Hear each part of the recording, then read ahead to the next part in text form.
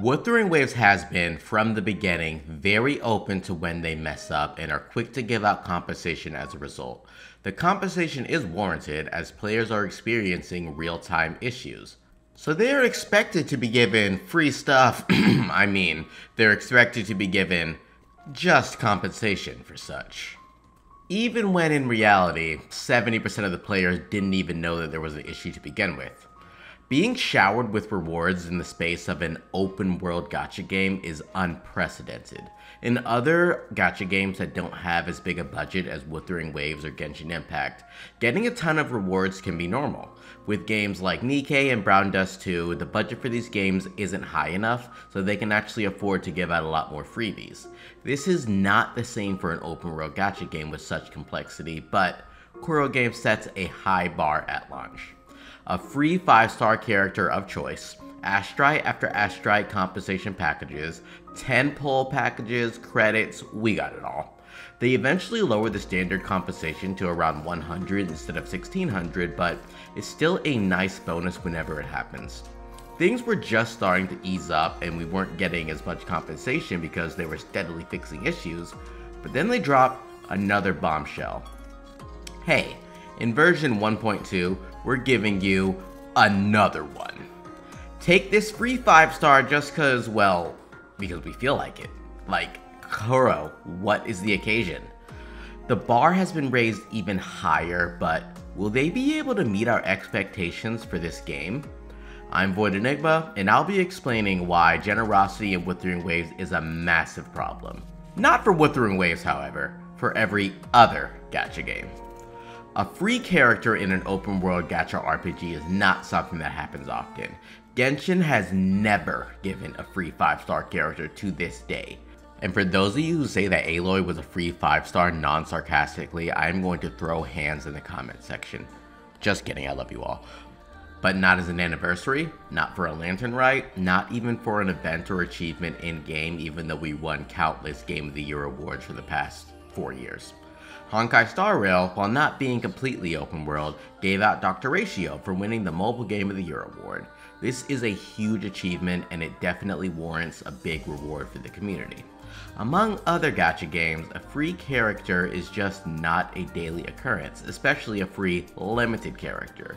They're given out on occasion, but these characters don't just pop up willy-nilly. For the anniversary, half anniversary, we can expect something like that from a few different gacha games, but we're neglecting to remember Kuro Game's roots, punishing Grey Raven. In PGR, Kuro Game gave out free characters every 6 or so months. Free characters being premium units. These free characters were yours to choose and all you had to do was participate in the event, or it was just an anniversary, or you literally just start the game, they let you pick a free character. At first, it was just the standard characters that started with the game, but eventually they even added limited characters, and you just can't get any character that was recently released. So it's definitely not surprising that they share the same generosity in their new game. You can sense the empathy and understanding from the dev team if you really read their developer's message. They genuinely want you to enjoy the game and continue to play it. If there's an issue, then they say, hey, let's work together and fix it.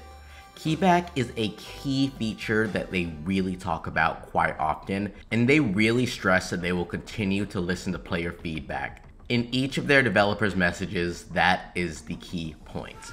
For instance, in this update, people are having trouble with using Chisia as the gun girl to solve all of the gun puzzles. Personally, I like Chisia, but with that being said, I can understand how it's very immersion breaking to actually swap characters mid-game or mid-exploration, but Kuro just said, hey, we got you.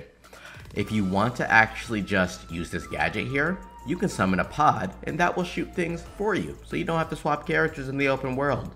It took them one update to implement this change. A change that we asked for in the beginning of 1.1, it's now going to be here in the beginning of 1.2. Meanwhile, in other games, you have to swap your whole team around to do elemental puzzles and actually change to archer characters and do this, and it's just cumbersome. Some may call all of these compensations a bribe, or people are saying that they had to fix these issues anyways, but Either way, we're receiving the good end of this deal because we are getting these compensations and we are getting the fixes. Either way, a bribe is the easiest way to keep me invested in a game, especially when I enjoy the gameplay so much. The devs genuinely want us to enjoy the game, and they make sure that we know that that is their primary motivation. Money is their secondary motivation. This should be the standard for any game, as the player satisfaction is what makes the game all the more better. As long as they keep this up, I am 100% behind Wuthering Waves.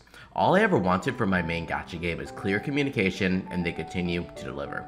The generosity is beyond the scope of Wuthering Waves, however, because if the scope of this game grows even further, then that means that other games may follow suit. It's pretty much understood that every gacha game has copied Genshin Impact's winning formula, as of now, but Genshin Impact has been firing off a barrage of quality of life and seemingly fair compensation as soon as Wuthering Waves is released.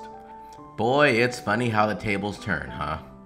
Eventually, I'd love to see generosity being a normal thing in other games in general, so maybe other developers will see that it is possible to be both generous and make money, especially with the way that Wuthering Waves has been handling it, but we'll have to kinda see. Either way, these games make so much money. Giving out free freebies every now and then will not stop them from making money. Did I seriously just say free freebies? Anyway, it motivates people to actually spend regularly because they feel appreciated. Forcing players to spend on a game out of frustration for the system is a bad way to retain players. All you're doing is retaining an angry player at that point.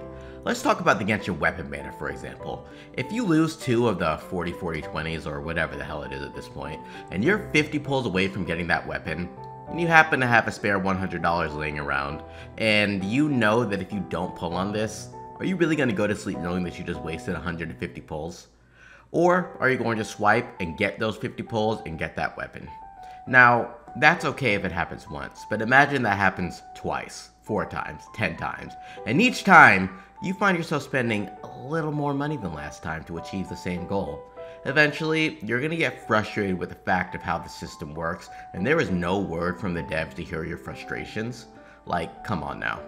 Let's be honest, most people are not burnt out from Genshin because of the exploration or the combat. It's the system and the limitations imposed by the system. Plus the fact that bugs are kind of swept under the rugs, and thanks to the 300 Primo Gems given every update, we don't really see changes per se.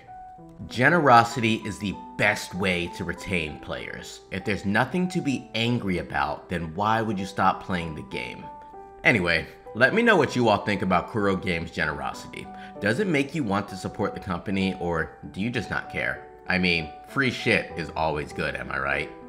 Go ahead and like this video if you found it enjoyable, and make sure to subscribe for more Wuthering Waves content. Until next time, Enigma out.